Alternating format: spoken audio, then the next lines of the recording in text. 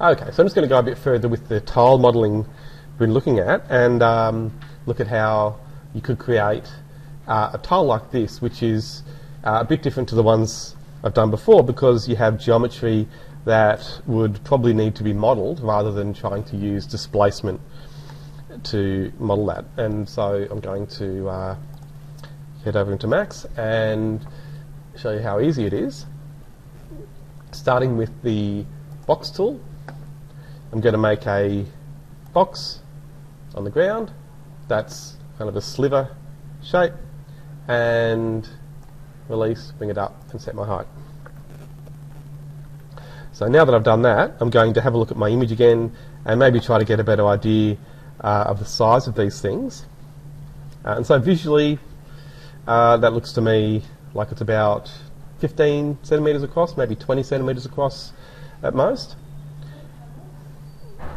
Yeah, so they're individual pieces on a panel. So there probably are lots of separate panels, but I'm not going to model that. I'm just going to model what we can see on the surface. So individually, I'd say if they're, let's say, 20 centimetres across, maybe 15 mil deep or maybe 20 mil deep. And so I'll start with those proportions. So into Max again, and I'll type in those dimensions. So the width there, I'll make 200 mil. The length, I'll try 15 mil, see how that looks. And then I've got to make the height less.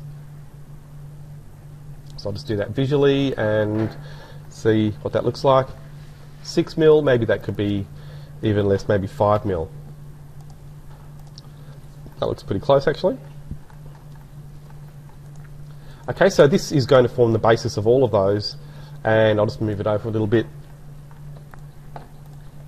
And then using the modified tab now, I'm going to put in width segments, but I can't really see them because I don't have edges turned on. So I'm just going to click on that shaded label and select edged faces, and then I can see the edges that have been added as I add width segments, and I might add a few more there. There we go. And now I'm going to add a bend modifier. Right, so I'm just going to change the angle there, and you can see that it's bending, but not in the correct direction. Okay, so if I change the direction though, that's not going to fix it either. To make that bend correctly, I need to then just click on the little plus next to bend, go to the gizmo, go to rotate, make sure angle snap's turned on, and then I can click and drag on that red circle, and you'll see it'll go yellow once you hover above it, and then bring that around 90 degrees. There we are.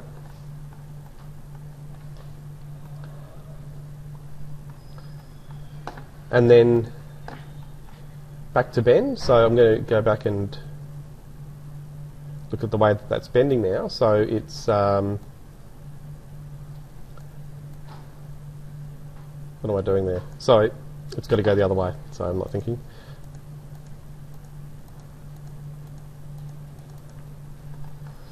So it's got to go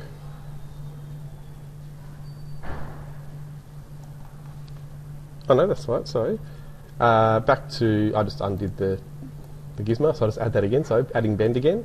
And then back to the gizmo, and it's got to go this way. So using the y-axis, not the x-axis. Okay, so now I'll change the bend, and you can see then it's bending in the up-down direction. So I'm going to go round now with the y-axis. So it's two bends you need to do. There we are, and that should bend. There we are, that's bending correctly now. Okay, so I'll just repeat that. It's a bit confusing at first, but the trick with bend is just to experiment if you're not sure which way the axes are going to go. So again here, I need to do the y-axis first, so that's the green circle. Just, again, click clicking and dragging to rotate that 90 degrees, and then the x-axis. I've got to rotate that 90 degrees after that. And that's it. So now I'll turn the edges off, and you'll see then I can easily change the angle and get, I might even turn angle snap off, and I can get that, that angle pretty precisely. Again, just looking at those images there, and I might go to the top view to make sure that's okay. That looks pretty good. Alright, so that's it. Now I can do the copies. So I might flip this so that it's vertical. Right, so this time, without going to the sub-object, I'm just going to select the object and then rotate again using the x-axis. But I'll turn angle snap on. And then I might just go to the perspective view and use the array tool. And we've got here the axis a bit hard to see, so I'm going to change to move just so you can see the axis labels a bit more clearly. So I've got Z there pointing up. So if I go again back to tools and then array, I'm going to change the Z offset value there to let's try 15. Might need to be a bit more, but I'll just show you what that looks like. Click preview, and then you can see it's arraying, but I don't have a gap between those things, so it looks like one big mass. So I'm going to increase that Z amount, make it maybe 17.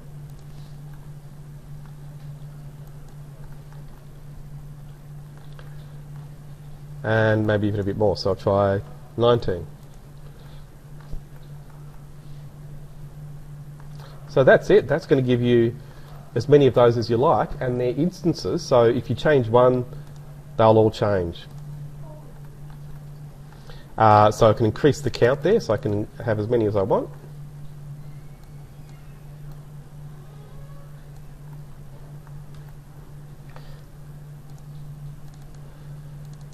And so how many, I'm not going to bother counting that, but you can see that's fairly high.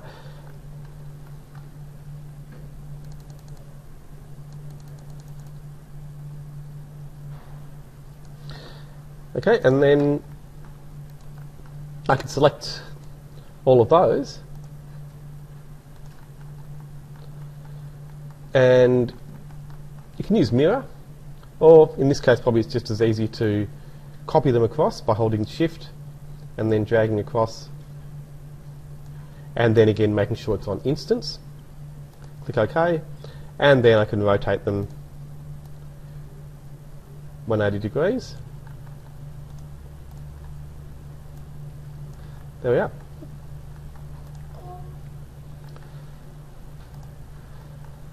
So they can be all still adjusted because they're instances. If I decide that I want a different angle, I can still experiment with that.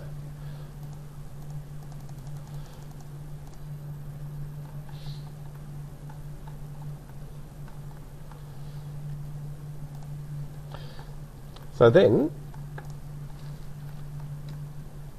I can use array again now to get copies in the other direction. So we'll go again just to, maybe this time to the front viewport. Oops, come on, maximize, there we are. And then go to tools and then array. And this time put in an X value. So I've got Z there still on 19, I'm going to put that back to 0. And then I'll make X higher. And a really useful option whenever you use the array tool is to turn on preview so that you can see the effect of your the parameters that you've put into the array.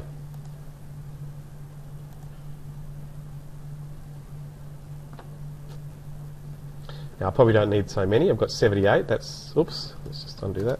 That must have clicked.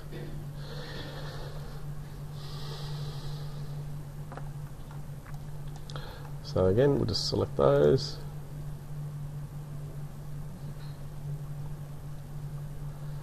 Oops.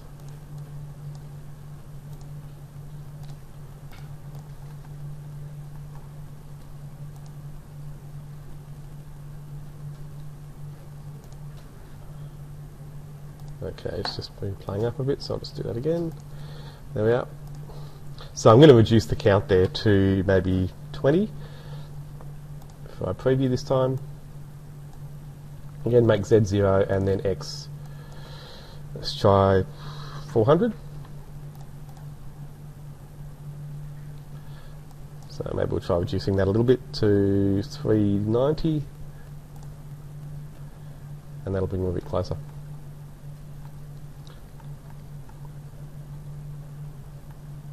That looks pretty good.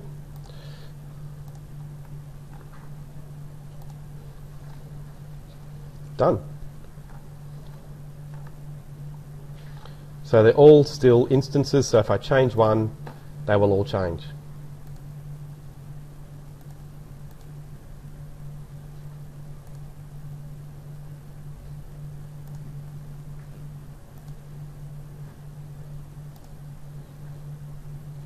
And so then, probably to render that, you'd want a plane. So I'm just going to select or create a plane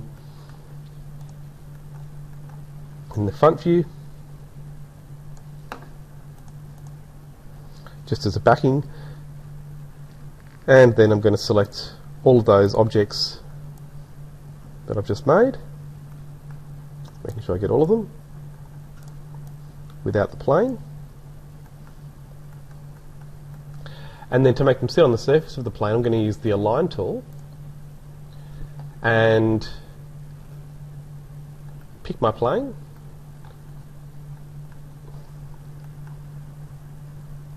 There we are. And then turn off Z and X and make target object anything really, minimum, center, maximum doesn't matter because it's flat. And then the current object, it'll be maximum. Should be maximum.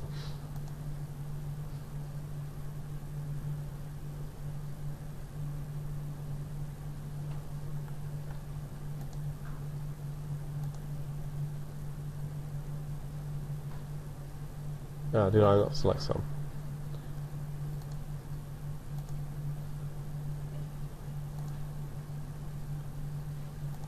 Maybe that's just showing strangely, so I'm going to click OK. Oh no, it's just showing strangely, so that's right, so that's sitting exactly on the surface. That's it, so probably it doesn't hurt to have a floor surface as well. So for that you could just copy the plane using rotate. I'm going to hold down Shift and then rotate my plane to create a new one. So that will be the floor.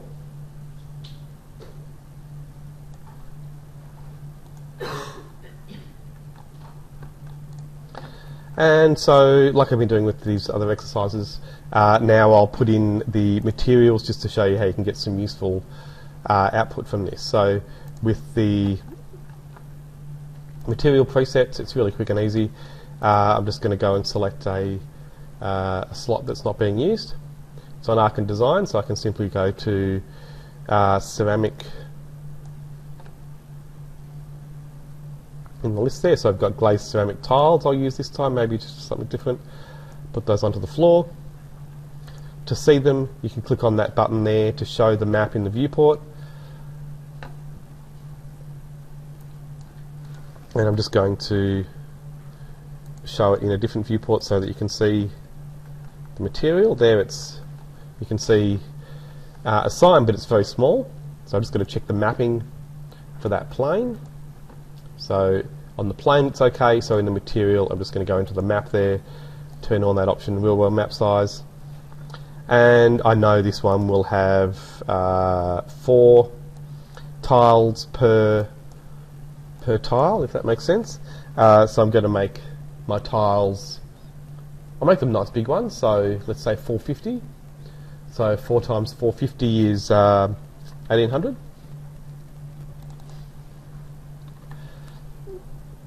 There we are.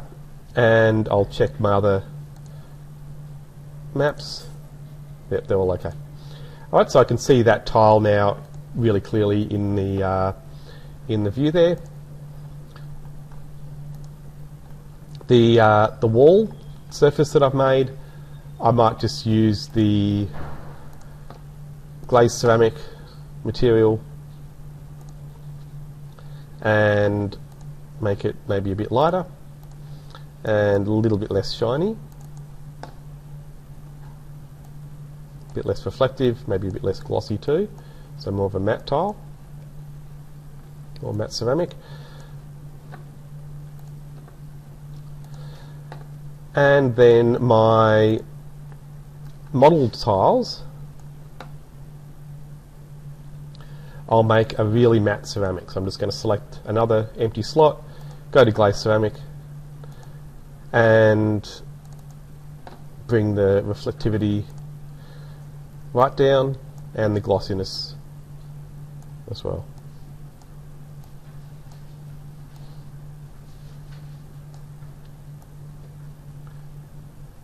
Like that. Actually, maybe it could be a bit glossy, this one, but not very reflective. And it'll be nice if that's a nice off-white.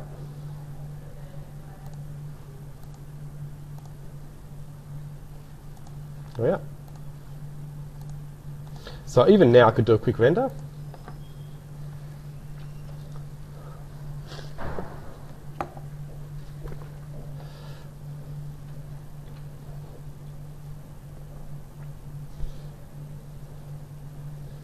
But it's all a bit flat looking.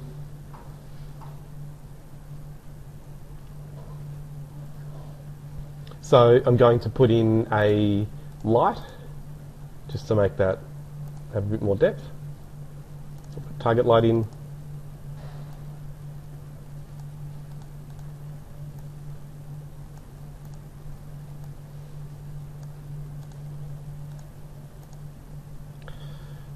Get the lighting set to scene lights.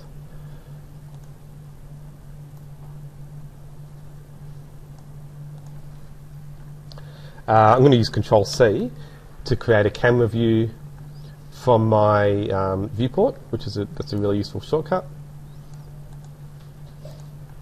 Bring my target a bit closer.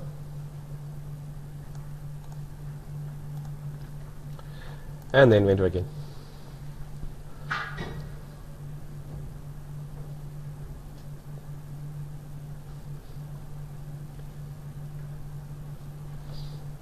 Okay, so the light's a bit too close to the surface. I'm just going to bring that back. And actually I'm also going to go into my lighting templates and just choose a template from there. So let's go for a pendant fluorescent.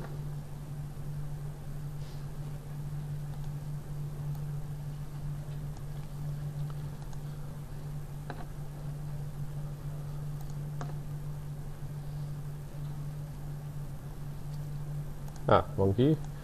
There we go.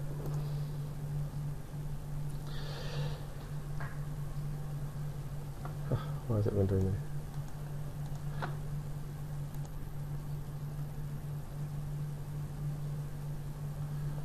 That's better.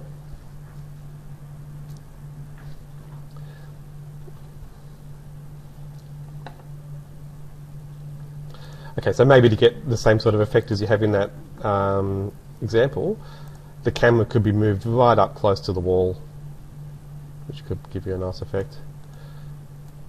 And maybe try and keep it vertical, or sorry, with a horizontal plane.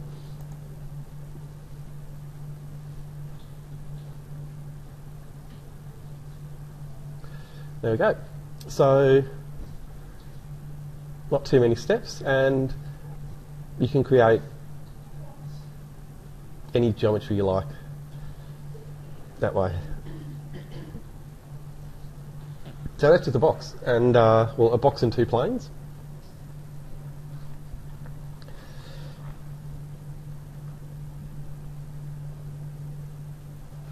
and you can then be as creative as you like. You can come up with lots of different geometry that way, just using very simple primitives as a starting point. And so in this case, just that one bend modifier, so a box with a bend, and by setting it up in that way, I can then experiment and maybe try something different to what we had originally. So this is going to give more of a joined effect, so it'll give them like a wavy pattern.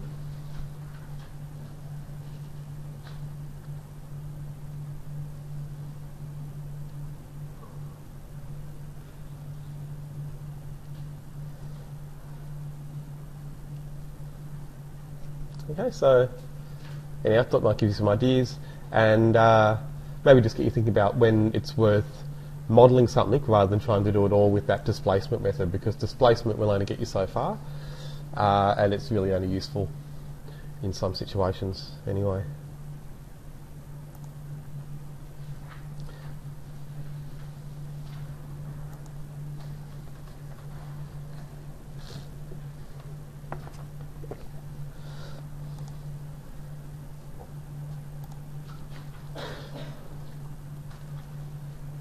Okay, and so then, as well as the geometry, of course, you've got the opportunity then to experiment with materials.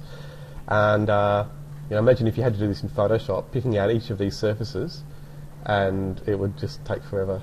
And a lot of people think that you have to do it in Photoshop because that is, the popular approach for a lot of people at the moment. But those people spend a huge amount of time, I think too much time, sometimes doing the work in Photoshop, because often they have fairly simple geometry to work with as well.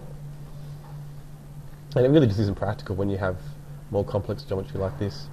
But it's so easy to change the material here. You can see just by going in and setting a different colour, then it can re-render. And there's nothing to stop you taking this into Photoshop afterwards and doing a lot more.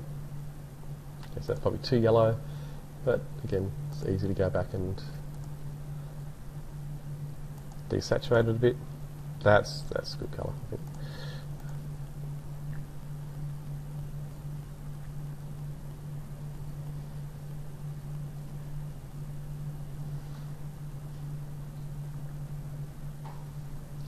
Okay, a bit of entourage doesn't hurt.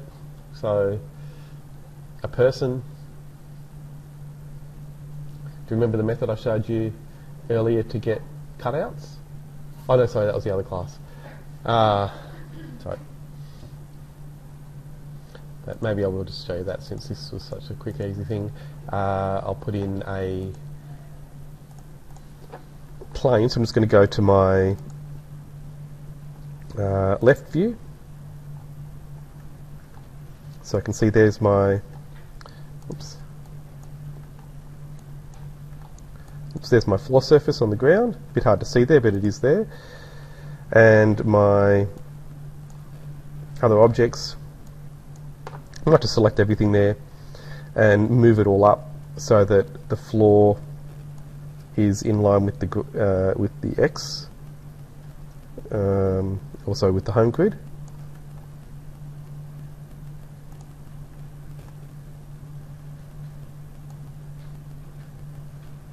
It's a little thing, but it just makes life a bit easier. And then I'll make another plane.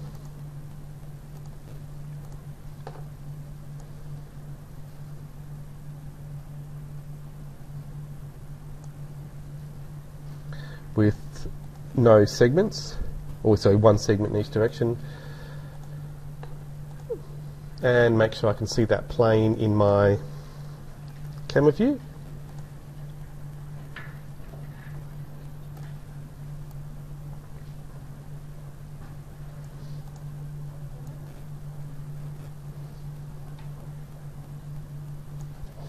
And we're going to make the plane the size of a person. So what's the average height of a person in your drawings? What do you normally use? What height do you normally make your people? Yeah, 1/8's a tallish person. Well, that's my height, which is, yeah. So if you're that tall, that's fine. I usually make them a little bit less, because average height is probably a little bit less than that, maybe 1700 or 1750, something like that. And then you can adjust the width once you get the actual person that you're going to use in there. So I might just get my camera to come out a little bit so that I can now see that plane.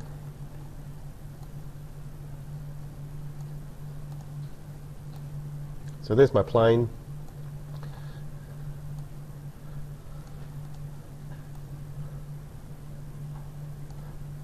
And I can go back to the camera and bring that field of view down a bit more so that I can see, also bring it out a bit more so my focal length is lower. That's probably too far, something like that.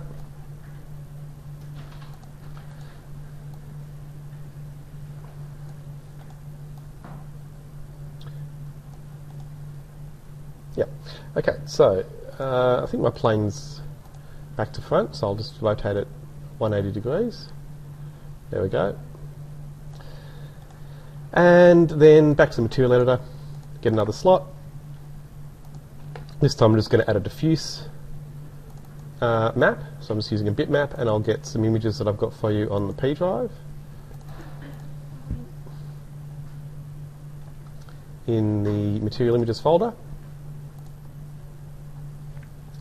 So I've got some cutout people here. They're not the best, but at least something.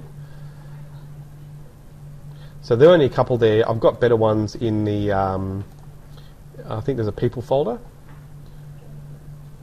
Where's the people folder? Here we are, people.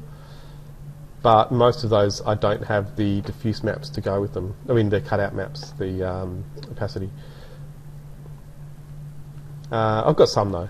This, unfortunately, not the good ones. I'm going to show you later how easy it is to make opacity maps, so we'll definitely do that afterwards. But for now, I'll just use this one, the schoolgirls. It's not the best, but they'll do.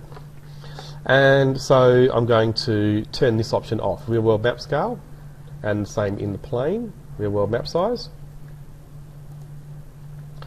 Assign, and then make sure we can see the image. Maybe that would be not that tall, and just going to play with that width, and then the position.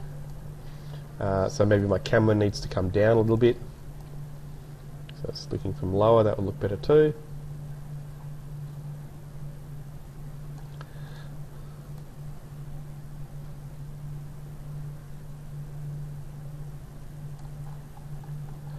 Okay, so I'm just fine tuning that position. Again, we could get a better cutout than that, but I think that'll do for now. And then the cutout can have this corresponding cutout map or opacity map. So again, once we turn that option off, you'll see then, just go and turn that on the viewport, they're cut out using that. So I think actually the tiles there might be a little bit small, and that's another huge advantage you have with Max that you don't have with Revit, the ability to scale things freely. So I can just select these things. I've made them all a bit small, so I'm going to select everything there that's part of my wall, and then using the scale tool I can just scale it all up. In Revit this is virtually impossible because it doesn't want you to work this way, but never in Max. It's always an option, and you can scale things non-uniformly. So have you ever tried to make something maybe higher but not wider or longer? So you just want to stretch it up, make it taller but not make it, you know, bigger in all directions. You know, that's something you might find you need to do quite often when you're designing different things, and again that's something you can easily do in Max. So I'll maybe give you some examples of that later, but for now, it's going to make this plane for the floor big enough. And so there, the advantage of doing the people in the 3D space is that you'll get reflections and shadows from them projected onto the surface. And, oh no, they've gone transparent. Okay, I've got to show you what's happening there. So that's because in my cutout, what have I done?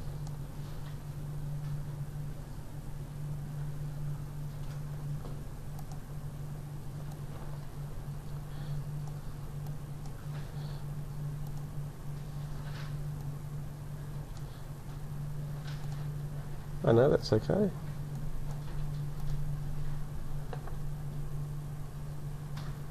That should be cut out. They're just a bit see-through, so I must have put in a transparency somewhere. No, that's okay.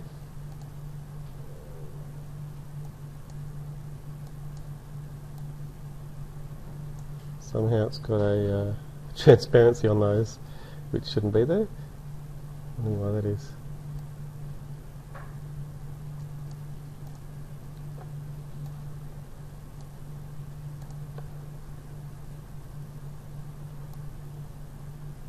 I'll just do a standard material. So that's the Arc and Design material, which is great for most things, but for something simple like this, the standard material is often easier. So with that, I can just transfer the maps across, and it's good to know this actually as well. So I can just copy by right-clicking on the map, and then go to my new material, and right-click on the slot I want it on there. And then the same with that cutout map. Again, right-click, copy, go to my new material, and this one goes on opacity, so right-click and paste, and then I will just assign that instead, and make sure that's right. Yep, that should be okay. This will tell me if it's the image or the material. Yeah, so it's the material. Don't know what was happening there, but anyhow, that's working fine now. So the only problem is that girl in the background is floating a little bit, because obviously that's the way the image is, and obviously change that. But you can see then once you get the reflections generated automatically, shadows, things like that as well, can make life a bit easier. And yeah, again, though, the main thing is looking at the ways you can get different patterns from fairly simple geometry, and again, just thinking about the different modifiers you can use to get the changes you want.